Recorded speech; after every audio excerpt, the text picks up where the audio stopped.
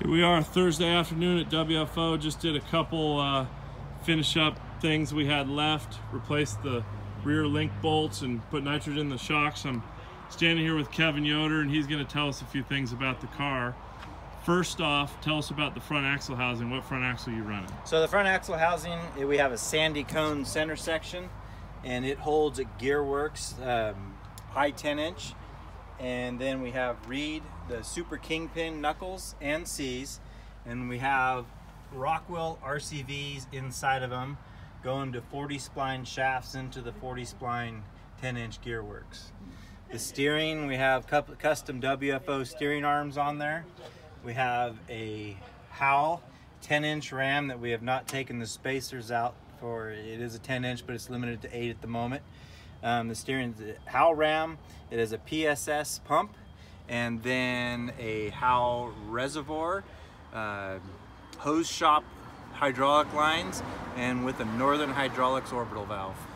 And this front axle housing you built from scratch. You got just the center section. Correct. From sandy cone. So yeah, we have 4-inch 380 wall tubes with WFO mounted the steering, and this is all AR plate, so it has one heck of a skid plate on there. And but yeah, it's a sandy cone center section, and we built the rest. And you fixtured this all up in your barn? And correct. So it was barn built 100%. And then all your mounts are 1/4 inch TIG welded, and those are chrome ollie, right? Correct. Yeah. So the all the link bracketry is 3/16 chrome ollie that's been skinned, so you end up with 3/8 thickness. And then what's the motor in this thing? The motor is an LSX block that uses a 4 1/8 stroked crank. It's a 4080 bore, so it's about 431 cubic inches. And it has L92 heads, bone stock. It's a big torque monster.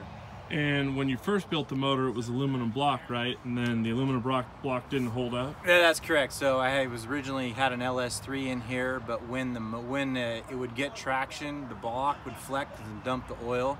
So we went with an LSX block the next time, and it runs tight. You put all the same rotating assembly? Yeah, we just took, essentially all we did is get new pistons, bored an LSX 376 block out, and put all the components from the LS3 into it. So it is a dry sump motor. It rips. What's your rev limiter set at? I think about 6,200 RPM. So we have, it does 111 at, when it hits the rev limiter, it's right at 111. Wide open, no more to give. Wide open, no more to give. So we run 42-inch tires. The lowest gears you can get for it has a Super 14 in the rear, so the lowest gear set you can go is 538s. Well, 538s with 42s puts you about 145 miles an hour. So we actually... I'm not riding with you at that speed. No, I'm not driving that speed. So what we did is we put a TubeWorks underdrive. It's about 31% full time, so it dropped down the top speed, but it gets there a lot quicker. So and that underdrive just bolts between the back of the transmission, the transfer case, and it's always in 31%. Correct. It's got a Reed Turbo 400 case in it, and so behind the Reed Turbo 400 case is the TubeWorks underdrive to an Atlas. TubeWorks makes that underdrive, and you can get different gear ratios. Yeah, you can get one. It's about 31% underdrive. So it's like a 1.31, and then you go up to 1.5. And what gear ratio is your Atlas? You have an Atlas race case, right? I have an Atlas race case with 1.5. And most of the race we're running in high range. Correct. Only when we get in the real tight stuff. No, the underdrive makes it an animal. So yeah, we don't have to shift to low nearly as like everybody else. So right. This is actually a working scoop, brings air in and puts air over the transmission cooler, or the power steering cooler, and the oil cooler right here. But what about cooling the transmission and the underdrive? Transmission and underdrive, we have a liquid to liquid. It's a Ron Davis heat transfer cooling system. So it takes the water coming, it's a rear mounted radiator. As the cool water comes forward, it goes through a Ron Davis heat exchanger, pushes the transmission fluid through it, and then the transmission fluid leaving the cooler splits between spraying the planetaries on the underdrive, and then it goes back into the tranny pan, and then the rest of it goes into the transmission. So the underdrive has automatic transmission fluid, and we don't seem to ever overheat the transmission or the underdrive. No, it works great. And the engine never overheats either. No. And the Ron Davis radiator stuff right back there on electric fans. Anything else? We'll go to the rear end and show you the rear end. So you built this rear end completely from scratch, right, Keven? Yes, this rear end was built 100% scratch. All the plates, it's no bending. It's all individual plates welded together, and all TIG welded. All TIG welded. It has 4-inch chromoly tubes, and then 3/16 chromoly plating. The backbone is plated with 3/16, and then a skin on top of it, and then all the bracketries 3/16 chromoly. The bearing cups are a high-grade steel. There's probably 100 hours of welding and machining into this rear end. And then this is running Ford unit bearings, correct? This is running the late model 05 and later Ford unit bearings. We re-drilled them to 8 on 6.5. So it runs a 40 spline axle, and then it has a 40 spline puck that goes to the stock spline of the unit bearing. For the drive flange, but on the front, the outer axle shaft just slides right into the splines. Correct. So it's got a Rockwell size RCV, and it plugs right into the hub. So there's no spline. It's just all one piece. And then you can grease the RCV right through that greaser. Yeah, the great thing about these RCVs is you can charge them with grease right from the outside. No taking it apart. No taking it apart. No long-term race prep. Nope. The fuel cell, let's talk about the fuel cell. You built this from scratch, right? So yeah, this is a scratch-made fuel cell. See how it shapes down with the chassis there. Correct. There's 44 usable gallons in it. It has a big Holley hydromat in it, and we've moved the fuel pumps internal with all aluminum lines, so there's no rubber in the tank at all anymore. So we built the fuel cell, and then had Aerotech, they build aviation bladders. We had them build the bladder. Yeah, so this aluminum can has a rubber bladder the same shape inside there that's custom built for it, and then it has foam and a Holley fuel mat in there with the pumps, right? Correct. Yeah. Trying to think some of the other cool things about this car. I mean, it's not the newest chassis. When did you build this chassis? I believe in 2011. 2011, and these tires, the 42-inch pit bulls, these are actually the 4 tires we raced 2 out of 3 laps in King of the Hammers last year before we had to stop with fuel issues. And what'd you say? I have not checked the air pressure and since we started the race last year, so they're almost a year to the date, untouched. And holding air just fine. Obviously we didn't get any flats. We didn't have to change the tire. No. Or any of that. No, we had the same spares on there, brand new. It's never been on the ground. Yeah. Any other stuff that's kind of different than other race cars in here that you know of? As far as inside, these seats, I ride in this and I know I love these seats. Those are OMP seats.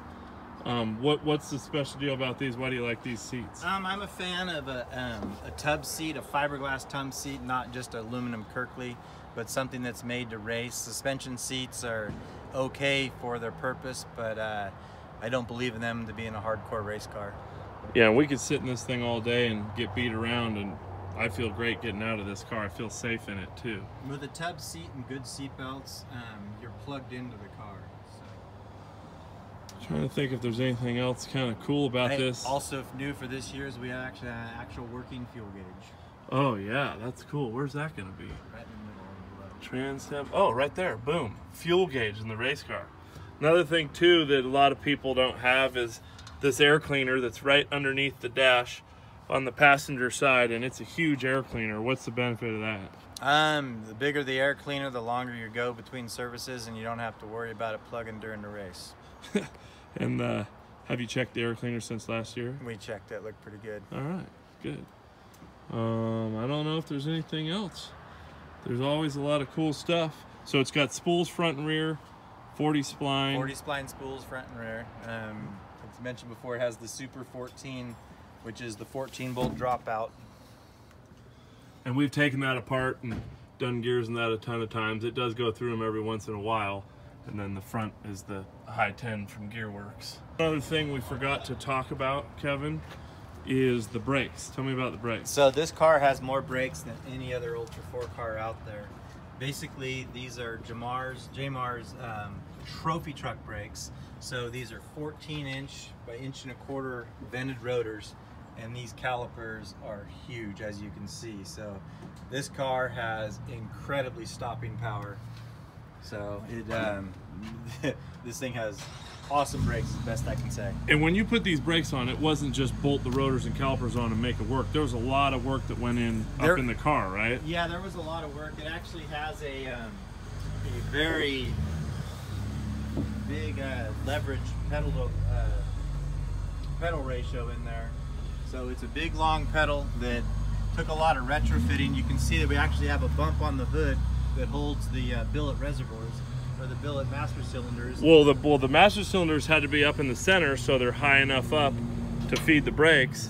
But then right here is actually the pedal pivot, right? Yeah, so the master cylinders are under there. That's the brake reservoir. The reservoir's up there. So JMR makes the best stuff on the planet. So everything's billet. It's awesome. And there's no option of changing the length of the pedal or the throw. So you had to rebuild the car. Correct. To get the pedal to fit at the right throw he wanted. Correct. To plunge the correct amount to make the brakes work correct. Yeah, correct. I was fortunate enough to be a partner up with JMR on this stuff, and it's awesome move. So no complaints. I've dealt with brake problems my entire racing career except for the last 5 years since I've had these brakes, and I have the same original pad set on them. Yeah, and how many wheels have you broke with these calipers?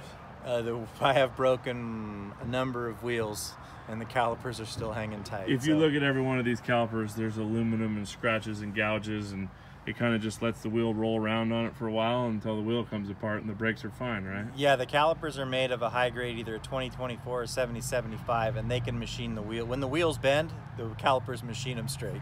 Yeah, perfect. Well, that's another thing on this car. Not everybody has good brakes. I've been in so many race cars that the brakes suck, and this thing is, you know, like a sports car.